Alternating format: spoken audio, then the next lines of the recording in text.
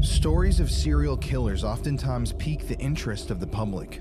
The stories of how each victim died, the thought process of the murderer, and even the story of how they were finally apprehended and brought to justice are always key talking points. However, sometimes it only takes a single murder to strike fear into the hearts of a population, and the brutality and depravity of a single killing can be much more of a shocking event than the discovery of a serial killer. In Spearfish, South Dakota, in the year 2000, a single horrifying murder did just that. Warning, this episode contains descriptions of extremely violent and disturbing events. Listener discretion is advised.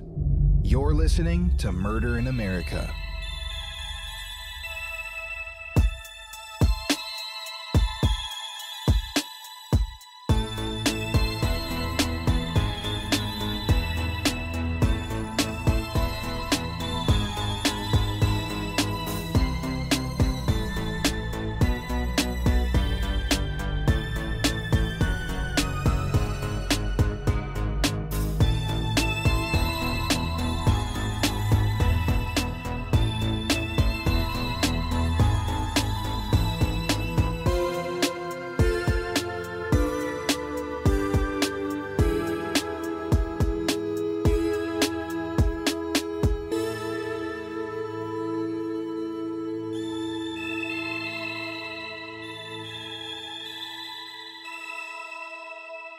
In a small town called Spearfish, South Dakota, lived the Poage family. David, the patriarch, and Dottie, the matriarch, along with their two teenage children, Chester and Samantha. The family seemed to live a normal Midwestern life. They were hard workers, attended church every Sunday, and they mostly kept to themselves and tended to their farm. But a lot of times, the perfect families aren't always so perfect. Dottie and David didn't have the best marriage, and in 1996, just days after Dottie presented David with divorce papers, he killed himself, leaving a heart-stricken family in the wake. This was hard on everyone, but especially hard for their son Chester. Chester was often bullied in school because of his father's suicide, his funny name, and for his appearance. He was 6'1", slender, with big round glasses and red hair. He played the drums and liked woodwork and electronics. He looked like a sweet and innocent boy. It wasn't easy for Chester to make friends, but he was a good kid who just wanted to be accepted. Chester was relieved to graduate high school, to get away from all the bullies and start fresh at his new college in Kansas, where he would major in communication technology. He went to school for 2 years, then in December of 1999, about 2 years into his college experience, Chester moved back to Spearfish with his mom and sister. He had just finished a long internship in Denver and wanted to take the upcoming semester off. He thought that he could move back home, take a little break from school, and enroll back in college that upcoming fall of 2000. He didn't love the fact that he moved home back with his mom at age 19, but he planned on saving up some money and getting a place of his own when he went back to school. And on the bright side, his mom had a nice place where he'd be comfortable over the next few months. Dottie said that the next few months with her son Chester were very refreshing. They spent a lot of time together, shared a lot of laughs, took some joyrides around town, and just enjoyed life. And I think Chester was feeling good taking a break from school, and the family just felt really close to one another. On March 10th of that year, Dottie and Samantha, who was just a junior in high school at the time, decided that they were going to take a much-needed vacation to Florida. It had been snowing really heavily in South Dakota, and they wanted a beach vacation to get away from the cold. Chester wanted to go with them, but he ended up staying home because he had to work and watch over the house. So he helped his mom and sister load their bags into the car, and he waved them goodbye as they backed out of their driveway to the airport. Right before they left, though, Chester began to feel a lot of anxiety. Dottie later said that Chester had hugged her before they left and begged her not to go. He felt like something was going to happen to the plane that they were flying on and that he was never going to see them again. She reassured him that they were going to be fine and that they would be home before he knew it. And immediately after that, they left for Florida. And you know that gut feeling you get when you just know something isn't right? It's like your intuition can see into the future and sort of warns you of what's to come. Chester had that feeling that day, and he had it for a good reason. Little did his family members know, after they waved their goodbyes to Chester that day, they would never see him again. Alive, that is. After Dottie and Samantha left, Chester wasn't really sure what to do with himself. He usually spent most of his time with his mom, and he didn't have a lot of friends. But Chester did have nice things, which occasionally attracted people to him. His family had a nice home, he had a good car, expensive electronics, and he had a really nice stereo in his car that attracted 3 local boys in the area. Their names were Elijah Page, Bradley Piper, and Daryl Hoadley. These three men all lived together, and they lived very wild, carefree lives. Briley Piper was the ringleader of the three boys. He was very charismatic and was known to be a natural leader, but he had a troubled past. It had been said in his younger years that he was known to set fires, grope women, and he had even committed a few robberies. The other guy that lived in the house was Daryl, and like Briley, he too had a troubled past. He spent the majority of his upbringing being abused by his mother and the men she would bring home. He didn't have the best social skills, but Daryl was known to be a likable guy. He was considered the follower of the three boys and was very impressionable. The last of the three was Elijah Page, and Elijah definitely had the worst upbringing out of any of the boys. He had been sexually assaulted at the young age of 2 years old, and his family was known to find shelter in abandoned buildings around town.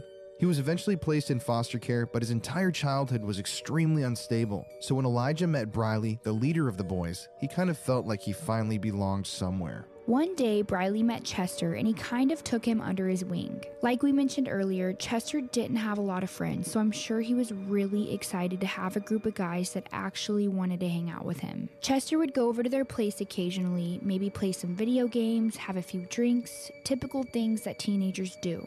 And one day when Chester was over there, he told them, "Hey, my mom and sister are out of town for the week.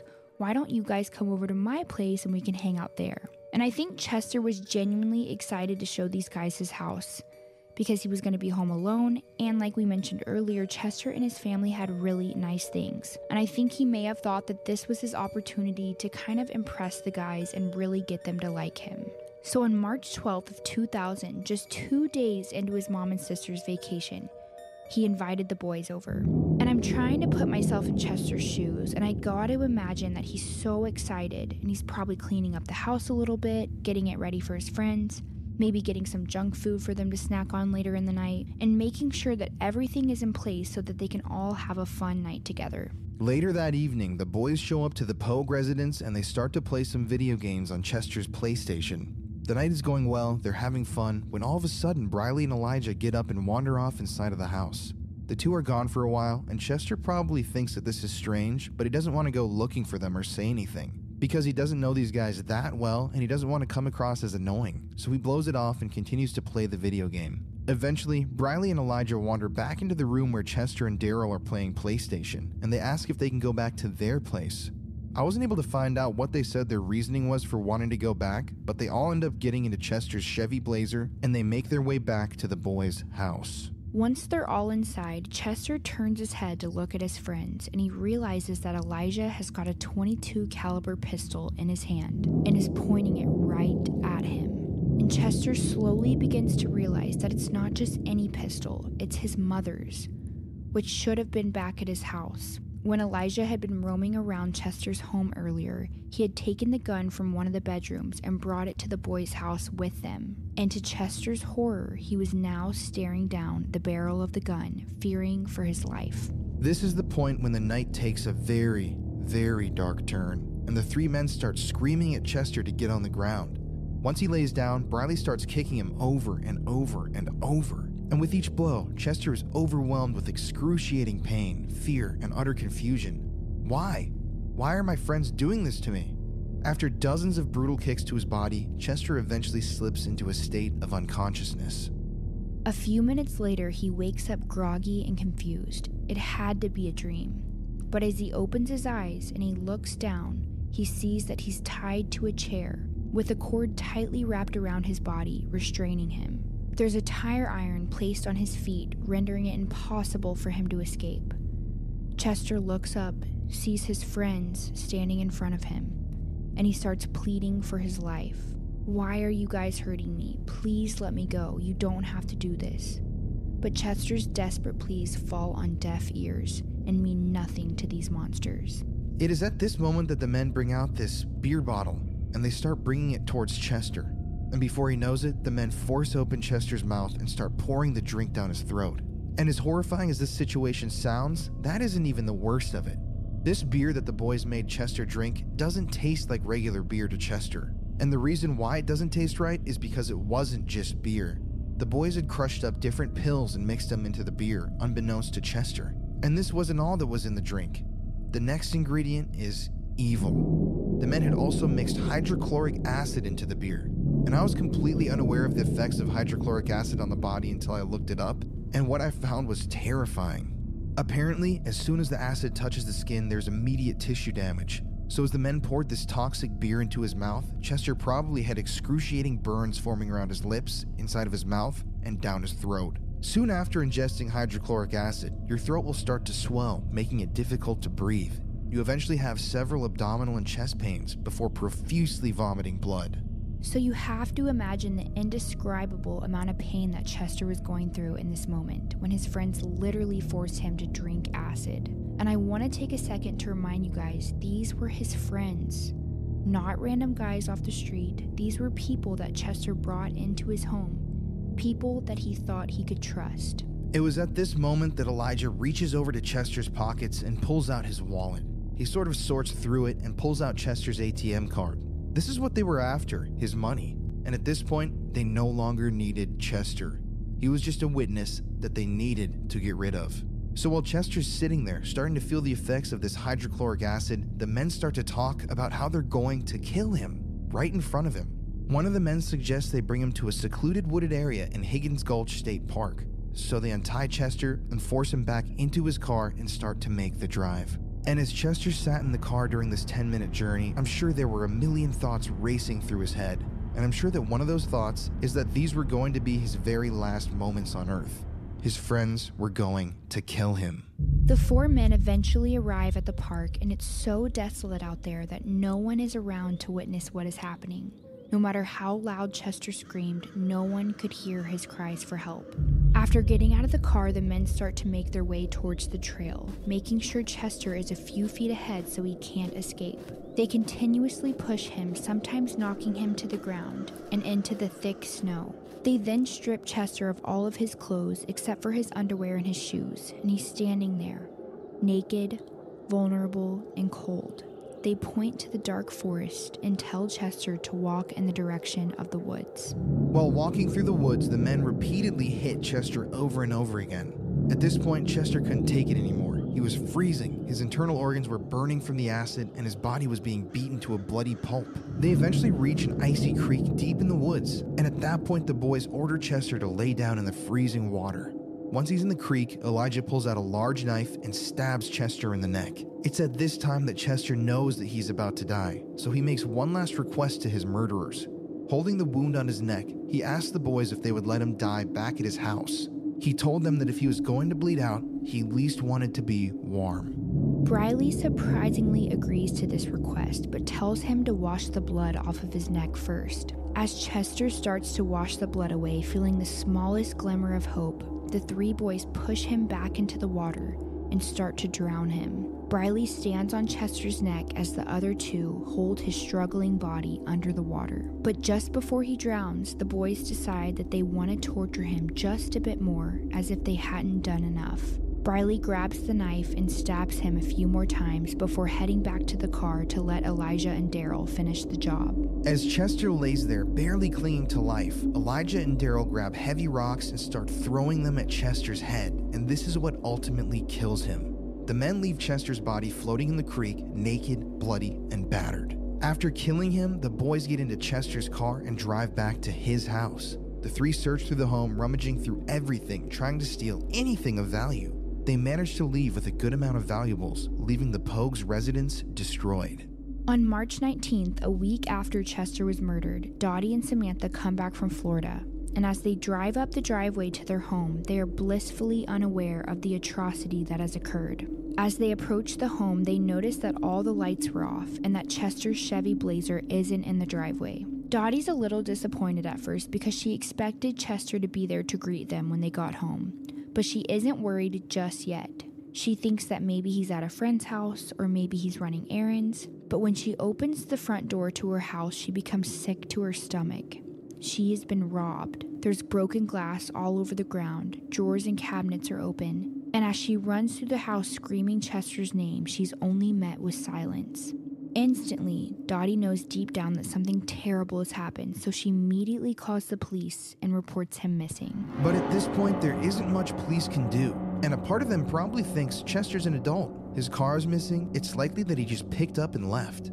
But Dottie knows that that's not the case. And even though they eventually get Chester's missing persons case in the media, there are no leads. And at this point, the case goes cold. Now let's take a second to picture this scene together. It's a beautiful spring day, flowers are blooming in the Black Hills, and local wildlife has come out from winter hibernation, and there's a sense of life in the air. A young couple decided to head out that afternoon to Higgins Gulch State Park to hike. As they walk through the forest, they can't help but notice how beautiful the weather is. But as the two walk through the woods, the smell of flowers slowly turn into something more sour. And as they come out from the trees to enter a clearing where the creek flows, they stumble across a dead body. It is now 5 weeks after Chester's murder, and this couple just happens to stumble across his body on their hike. They immediately call investigators, and officers rush to the scene. Upon arriving, investigators were shocked to see that this victim hadn't died from a hiking accident or a medical emergency.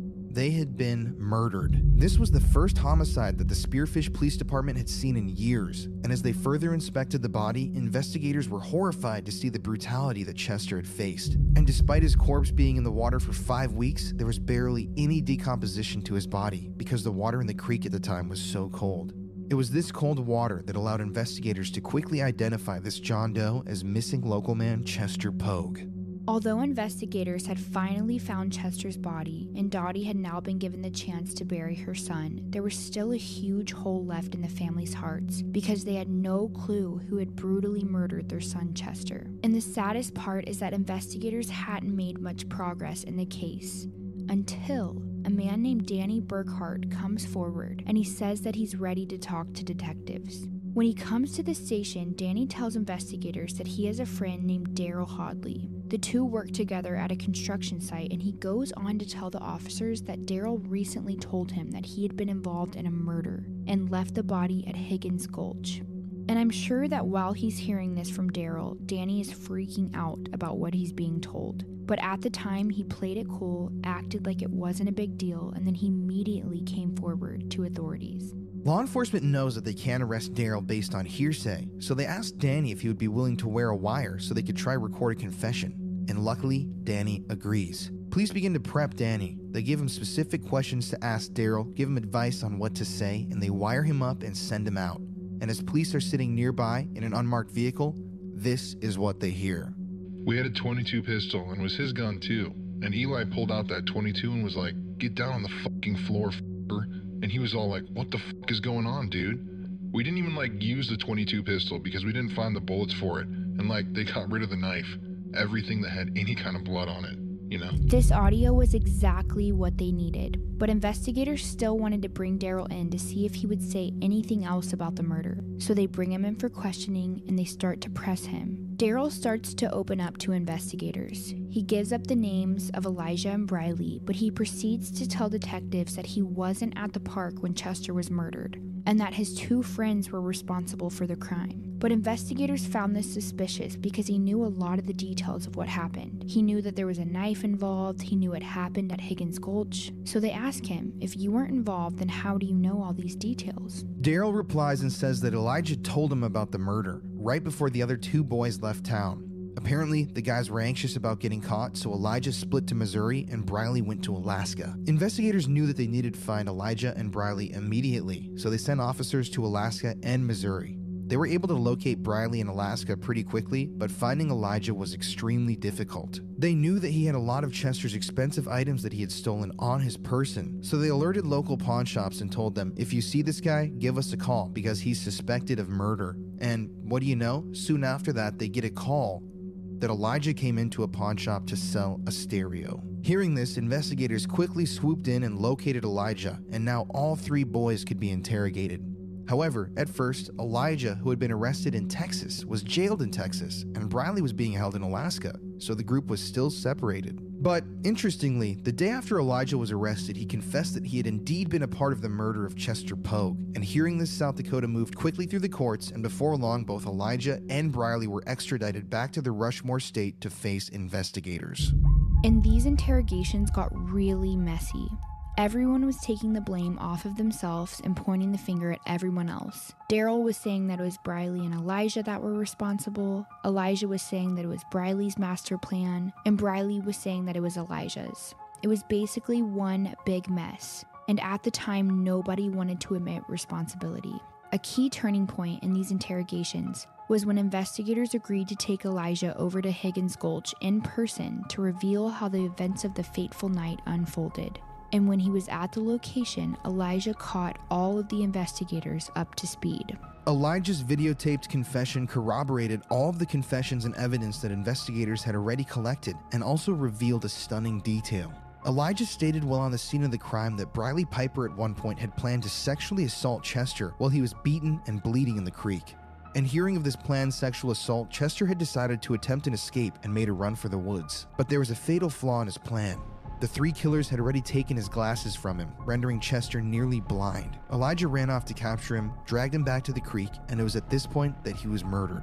Eventually, all three men were convicted of first-degree murder in the case of Chester Poage. And when the details of the murder hit the press, the case shocked the state of South Dakota to its core. There were protests, there were news articles, and above all, there was Dottie, Chester's grieving mother, who continuously interacted with the press. But no matter how many interviews she gave, no words could bring Chester back from the dead. Daryl had his case heard to a jury, and he was given life in prison with no possibility of parole. Briley Piper pleaded guilty to first-degree murder and found himself on death row, where he currently sits awaiting execution. Elijah Page pled guilty to first-degree murder and even requested sentencing by a circuit court, opting to avoid a trial by jury. Interestingly, Elijah reportedly asked to be given the death penalty. This is something that we rarely see in murder stories: remorse. Elijah's foster mom, in an interview after his death, stated her belief that Elijah was genuinely regretful for what he had done to Chester, and that he felt like his own death was the only thing he could do to help heal the wounds from the crime that he had committed. For his last meal, Elijah requested steak, jalapeno poppers, onion rings, a salad, and ice cream. He was put to death by lethal injection on July 11, 2007. He was the first person executed in South Dakota since 1947, when a man by the name of George Sitz was electrocuted after murdering two individuals, a clerk who was killed during a botched robbery and a sheriff who he shot in Spearfish, South Dakota after escaping prison. Elijah Page stated that he had no last words and died quickly in silence. Chester's mother, Dottie, was present at Elijah's execution. She told Minnesota Public Radio that her son was somebody that desperately wanted to make friends. Chester's mother, Dottie, was present at Elijah's execution. She told Minnesota Public Radio News that her son was somebody that desperately wanted friends, but made a bad decision in befriending Elijah Page. She said, quote, "He stepped out of those boundaries and considered someone a friend who took his life, and he paid the ultimate price. Elijah Page had the ultimate penalty for his ultimate crime, and for that I am proud of the state attorney general and the governor for a job well done. I am proud to be an American." End quote. As also reported in the Minnesota Public Radio News, after the execution, Sheriff Richard Mowell, who investigated the case, claimed that it was his job to protect families from individuals like Elijah Page. He said, quote, "Never in my 35 years of law enforcement experience have I seen such a violent, torturous death as that of Chester Allen Poage." He said, "I can assure you that after witnessing what I witnessed tonight, that not only did Elijah Page have a much quieter, quicker, and apparently to me, painless death, but I can assure you he will never do this again." It really does make you wonder, though. Is it possible that Chester's spirit could be still out there, haunting the creek where he died? Could it be that when someone loses their life in such a violent, tragic manner, that they leave some sort of an energy imprint on the land where they passed on to the other side? I don't know. But I can only imagine that on a cold, dark winter's night, that the creek must have something to say to those that pay it a visit. The water, the rocks, the dirt. Those materials have all bore witness to a death, and death always leaves a stain, a permanent mark. At the end of the day, justice was done for Chester, but no matter who was convicted and who was executed, it can't erase the permanent black smear that now forever coats the banks of that creek in Higgins Gulch State Park. Maybe Chester's spirit is still out there, or maybe it's not. Either way, the dark events of that night, March 12th, 2000, will forever haunt the community of Spearfish, South Dakota. And Chester's screams will continue to echo throughout Higgins Gulch, falling on deaf ears until long after we're all gone. Hey guys, thank you for listening to episode 4 of Murder in America. I'm sorry about the delay. Courtney's at work right now. I'm just finishing this edit before I move on to my episode of the Paranormal Files. Next week, we're moving on to Idaho. We have 2 absolutely mentally just crazy stories that you guys are not going to believe from this golden state of Idaho. You wouldn't expect such brutal crimes to come out of a state like Idaho or even South Dakota, but as we see in this podcast, they always do. Just a reminder that our Patreon is running, got those videos uploaded from the previous Texas Killing Fields episode and the stuff that I shot across Texas last week. Be sure to follow us on Instagram at Murder in America. You can see Courtney and I, see what we're up to, follow our adventures. We just had a tough week. We had a funeral in the family, so it's been a bit rough for all of us, and we can't thank you enough for the support. And let me just ask you here at the very end, do you think the Chester Poage spirit could still be out at Higgins Gulch State Park? Do you think that the screams could possibly be heard on a cold, dark night?